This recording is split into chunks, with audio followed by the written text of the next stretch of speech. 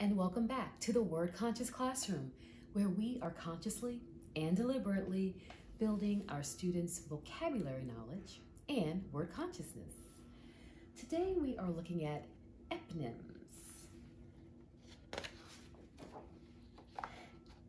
Eponyms are words that come from the name of a person. The person can be fictional or real.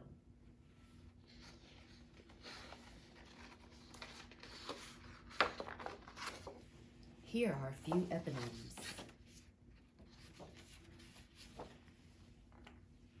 Cereal.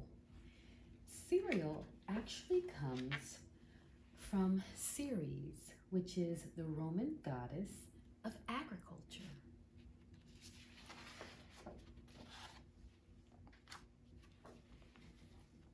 Volcano. Volcano actually comes from the word Vulcan. Vulcan is the Roman god of fire. So we get volcano.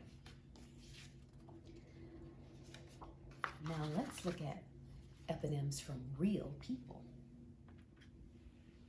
Braille. Braille comes from Louis Braille. He was a blind French teacher. So that's where we get the word Braille. Now we have Fahrenheit. Fahrenheit.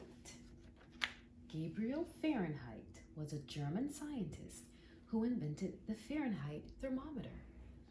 Fahrenheit. And we also have Celsius. Celsius. Anders Celsius was a Swedish scientist. He invented the Celsius thermometer. So we have two ways of measuring temperature that are eponyms named after people. And we have the Ferris wheel. The Ferris wheel is named after George Ferris. He invented the Ferris wheel in 1893. So that's where we get the name Ferris wheel from. And we also have saxophone. The saxophone comes from Antoine Sax, a Belgian instrument maker. So we named the saxophone after him. So those are examples of eponyms. But did you know that there's something called toponyms? Yes. Toponyms, like eponyms, are words that come from the name of a place. So we have words that come from the name of a person to words that come from the name of a place. So let's see some toponyms. Sandwich. Sandwich is a toponym. It's named after the Englishman John Montague, the Earl of Sandwich. So it's named after a place. Now we have a limerick.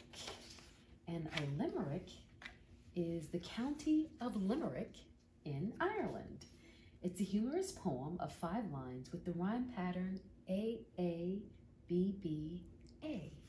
And that's where we get Limerick. It's named after a place. And we have a Frankfurter. A Frankfurter is a sausage made of beef or beef and pork, and it's commonly called a hot dog. It's named after the German city of Frankfurt. So we get a Frankfurter. So there you have it. We just looked at some eponyms and some toponyms. The more you know about words, the better you become at being a wordsmith and understanding the history behind some of our words. Thanks for watching. Until next time.